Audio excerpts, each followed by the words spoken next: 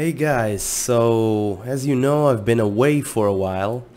I had a lot of projects and I learned some new things that I want to share with you. So I will be creating this new tutorial series about architectural walkthroughs and animations in Unreal 4. Unreal 4 is a computer video game engine for creating video games, but it's very powerful tool to create architectural visualizations also.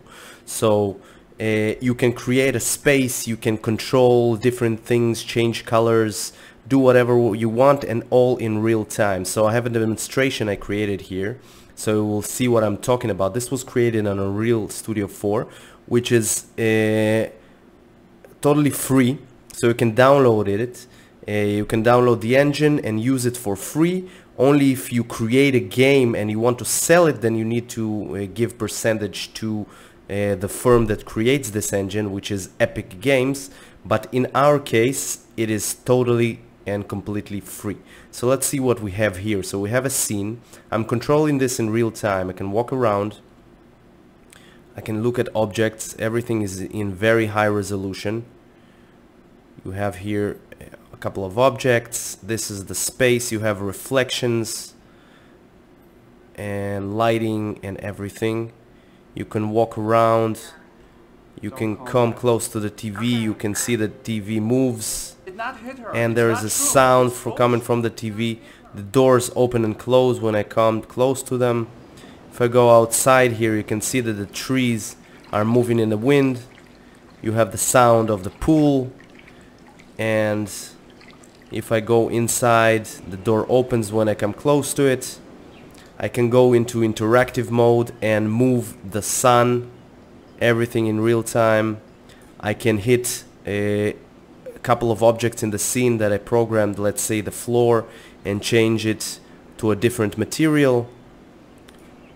And the carpet, the sofa, whatever I want. Then I can continue walking around with the new materials. What's wrong with Mark? And everything is interactive, everything in real time, and you can, even if you have a VR headset, you can go into this environment and walk around in virtual reality. So this is very cool. And after you do whatever you want with the walkthrough, you just want to see a pretty video of the space, you can hit escape and you will have a video with the music playing, showing off the space, and every change you make will be changed in the video itself in real time. So this is a walkthrough I created. You can create this using the Unreal Engine 4. Let's go back to the walkthrough. I can go and change to night mode in real time, so I can walk around at night and everything without a single render. So this is a night scene, so if I go to the balcony, you can see that everything as before. You can change the floor, you can change everything, so Here you go. color of everything. How much is it? It'll be $18. Go, keep the change.